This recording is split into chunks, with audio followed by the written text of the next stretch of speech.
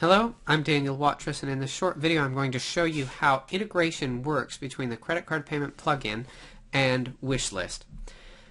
One of the options in the credit card payment plugin menu is the membership settings option. So click on that membership settings option and you'll see that there's a checkbox that you can click to process WishList transactions, and you certainly want to check that. And then there's a value that it outputs here, and you want to copy that and paste it into the field. Now, the reason I don't automatically fill that in for you, I'll show you in just a second. But typically, this is all you need to do is check that box and make sure the API key is available. And then you click Update Settings.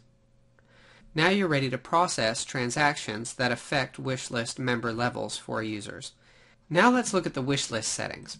When you click into your WishList plugin dashboard and you choose Settings, and then you want to choose Miscellaneous on this third menu down.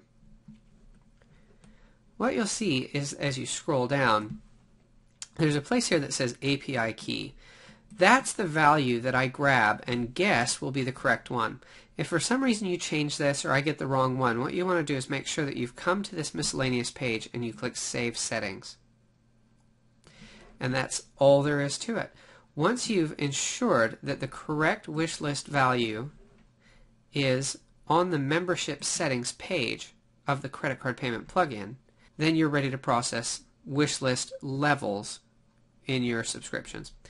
And when you click into build a subscription or edit subscriptions, you'll see now that it provides you with a WishList member level, and you can choose from this pull down either the levels that you've set up specifically as membership levels, or if you've enabled pay per post on any posts, you can choose those as well. And by choosing one of those, anyone who checks out using this subscription will be assigned privileges according to the post or the membership level that you've chosen. That's all there is to it. Enjoy using WishList with credit card payments.